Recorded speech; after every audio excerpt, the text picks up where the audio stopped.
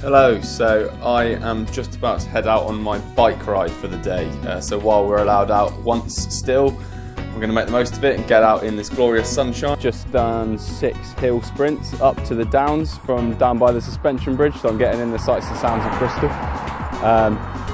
Basically trying to keep my football fitness up, so I thought some hill sprints would be the most appropriate thing to that, and now I'm just doing a nice casual cycle back home, and then I'll be energised for the rest of the day.